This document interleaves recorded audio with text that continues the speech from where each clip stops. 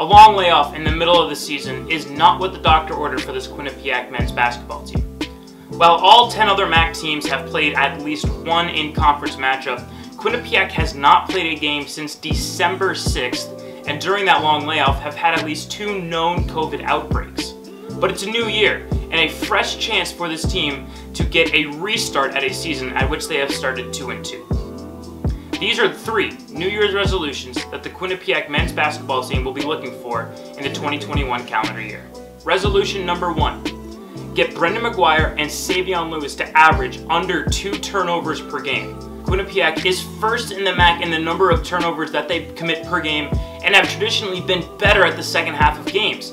They have not committed less than 12 turnovers in the first half at all this season, and a big part of that is because Savion Lewis and Brendan McGuire, 2 younger guys on the team, are averaging over 3 turnovers per game. And they're the only guys that are averaging more than 1.5 turnovers per game. Get Tyrese Williams back into the starting lineup. Williams has been sidelined since the Fairleigh Dickinson game for an unknown reason and for an indefinite amount of time.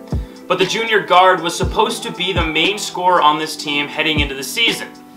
Now that has since been taken over by first-year guard Ty Mushinnery, who has excelled and is leading the team in points per game.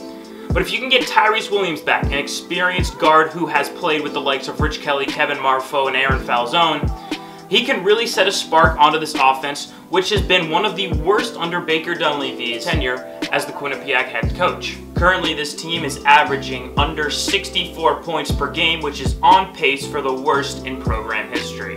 Resolution number 3. Go above 500 in MAAC play. Losing your 2 best stars is not easy for any team at any level in any sport. And now throw into the fact that you haven't had a preseason, you've had a month-long layoff in the middle of the season, and you are about to start your most important stretch of games. Now obviously this team last year, with their 2 best stars, went 500 in MAAC play, but they weren't exactly set up for success heading into Atlantic City last year. This team was beat by the bottom of the MAAC and they were throttled by the top of the MAAC, but at their peak they played when they were playing their best basketball, they were beating, and they could beat just about any opponent that they faced. Now this year's version of MAAC basketball looks drastically different, and Quinnipiac is one of those teams that is surprising a lot of people, with the likes of first-year guard Ty Mushinnery and Savion Lewis leading the team in points scored and assists.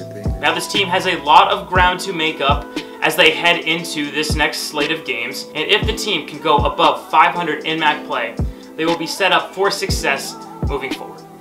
I'm Jack Main, Q30 Sports.